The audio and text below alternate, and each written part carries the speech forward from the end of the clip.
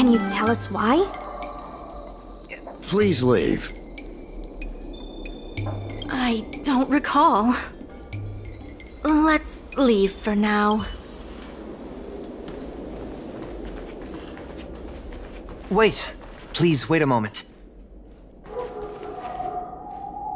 It sounded like my father was being a little difficult. I'm Xiao. If I'm not mistaken, you're the ones who made Representative Scott. You stood up for our O'Malley with reason and integrity. May I ask why you wanted to speak with— We need the support of the merchants for the dock. And we wanted to see if your father could join. Hadn't my father already refused? We heard that Mr. Xiao proposed to reorganize the Merchant Guild, and we wanted to ask why. I see. I'll help you— Great! The older generation of craftsmen can be rather set in their— My father is stern on the surface. But if he sees a capable apprentice and a sincere heart—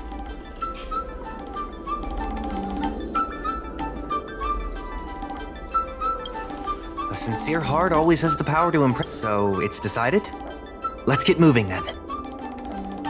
Father, my friends from the Merchant Guild want to be your apprentices. Nonsense. I never said I needed more. Even if I did want to hire more people, I couldn't afford them. You know— I can cover their salaries. Come on, it'd be rude to turn them away. Don't be ridiculous. A green hand like her won't be able to fix a thing. Plus, if she— If that's what you're worried about, just give them a little training. That sounds like a yes to me. Let's get on with the job, shall we? Here's something from one of our regulars. Show 'em.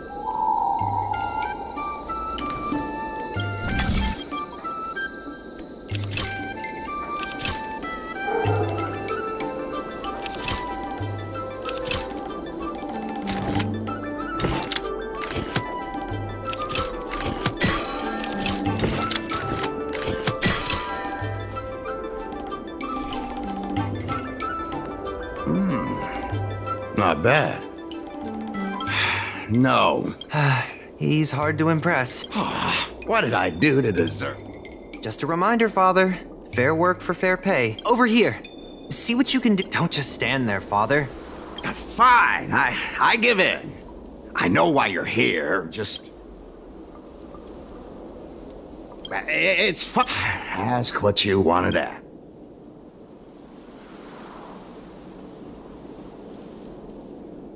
Yes, I see a lot of potential in the corporation's plan. But a certain old friend of mine lives in the past. Whatever vision he has, it won't come true. The issue is we walk a single path, do the same things, and talk to the same people for centuries. The mind can become insensitive. However, compared to the president, my stubbornness is nothing. Back in his day, our O'Malley was teeming with shuttling star-skiffs and commercial aromatons. But then the Lawfu departed again on the path of the hunt. Our business partners couldn't follow, so they stopped trading with us.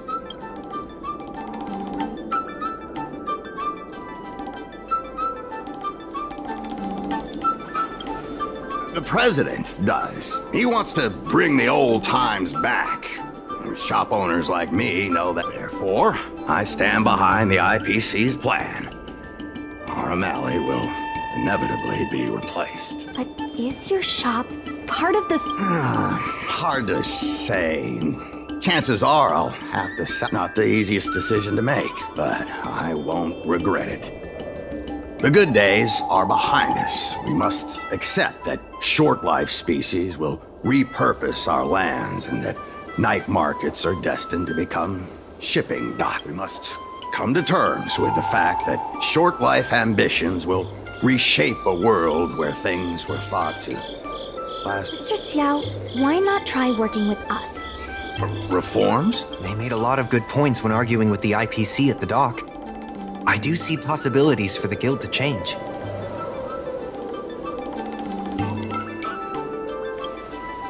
Given the state of the guild, my money is on the but since I've accepted the worst-case scenario, O'Malley ceasing to exist, I can't see what. Thank you. Now that you have joined our revival project, I'm sure many others will. That's settled then. Now that Mr. Xiao is on board, his shop.